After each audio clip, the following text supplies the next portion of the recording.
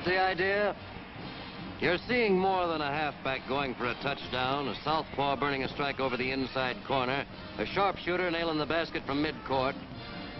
You're seeing more than a cannonball serve and a neat right cross to the jaw. You're looking at the spirit of America. This is the way we like it, fast and hard-hitting and clean. Instinctively, Americans love fair play. It's built up from childhood. Give the other guy an even break. Play the game on the level. Don't hit a man when he's down. There's a 15-yard penalty for clipping, and a fighter who hits below the belt gets tossed out of the ring. We like it fast and hard-hitting, and we like it clean. When you step from the gridiron to no man's land, the rule book is buried and forgotten. Here, there are no penalties except the one for losing, and it's not measured in yards. It's measured in life and death. War is the law of the jungle. Kill or be killed. There are no half measures, no alibi runs. You've got to twist your instincts inside out to play this game, because it's played to win, anyway. The goal is destruction, pure and simple. Your mind must be tuned to a new pitch, to go after your enemy all out. No holds barred, to hurt, to cripple, to kill. This is war. A battle not for a pot of gold or an invitation to the Rose Bowl, but for survival. Your stock and trade is the weapon you're armed with. It's your bodyguard and your battering ram. It's your best friend.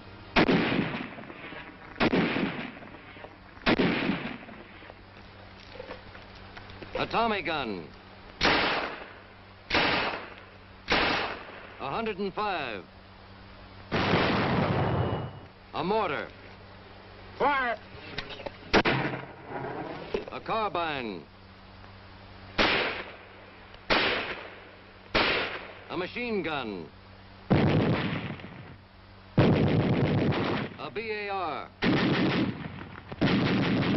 Treat it well. Keep it clean. Use it properly. And it won't let you down.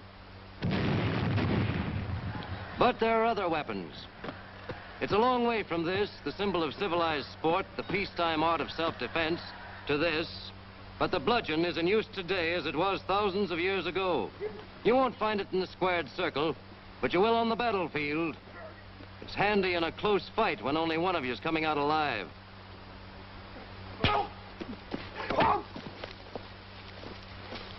Brass knuckles, outlawed in the ring, but legitimate in war.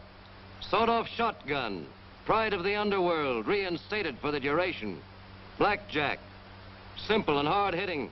Trench knife, not a pleasant-looking instrument, but effective.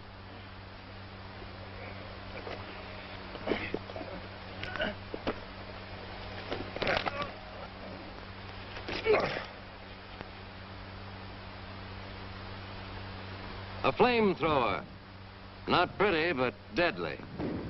Yes, there are other weapons. Your enemies use them, and so will you. You have two purposes. One is to kill, and the other is to avoid being killed. To that end, you use every method and every weapon you can. But paste this in your memory. Use the one that fits the job. With a rifle, you can tattoo a German at 500 yards.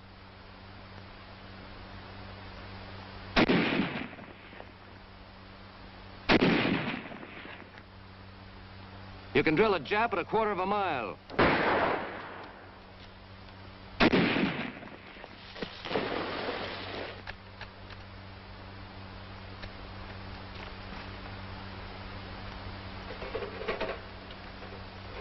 This soldier's got the killer instinct, which is right, but he's forgotten that full clip in his rifle, which is wrong. There's a time for the bayonet, and a time for a bullet. Look there.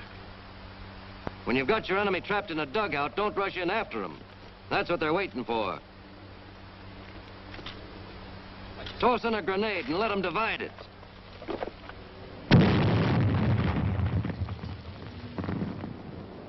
But remember this, no army ever won a battle without getting its hands dirty and bloody. You can't get a rat out of a rat hole by shooting at the hole.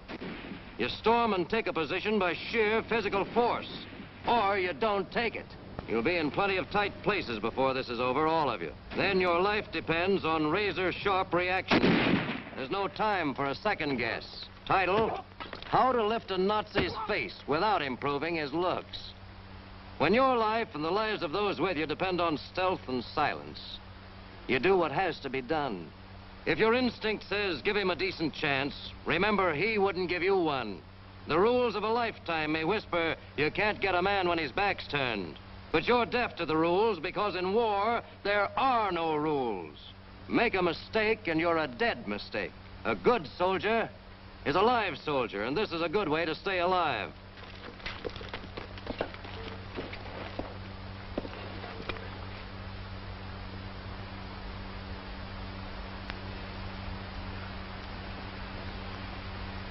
What, sir? What, sir?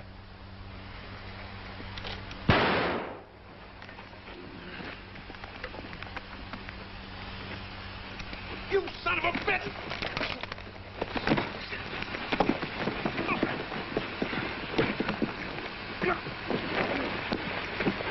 In a rough and tumble, the password is kill. You forget the concept of clean-cut fighting. There's no such thing as clean-cut war. Sometimes the neat right cross to the jaw is all right. But there are 100 times when a neat right thumb in the eye is more dependable. This is brutal, savage, but they asked for it. We can take it and we can dish it out.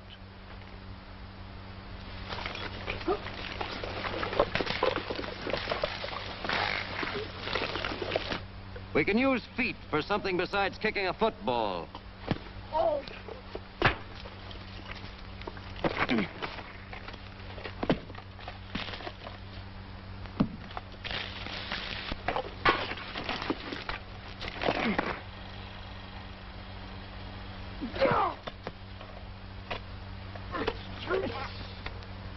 Not pretty, but practical.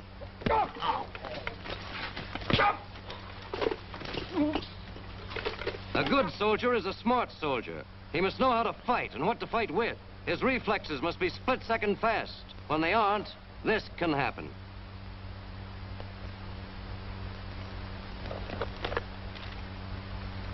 A good soldier uses the right weapon at the right time. When he doesn't, he can look mighty foolish. A rifle can kill at 1,000 yards. It doesn't take a nosedive to tell a good soldier when to take advantage of it. This is called locking the stable door after the horse is stolen.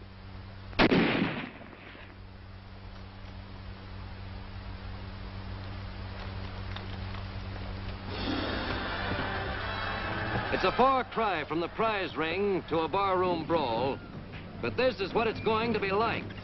Alley stuff. Everything goes, and there's no referee. And these are the boys we're going up against. A gang of bandits with as much sense of fair play as a scorpion. We'll fight them with their own poison, bludgeons and blackjacks, knives and daggers, fists and feet, bullets and bayonets. We'll use the right weapons at the right time in the right way. We'll hit them above the belt and below the belt. We didn't ask for this war, but we know how to fight it and win it.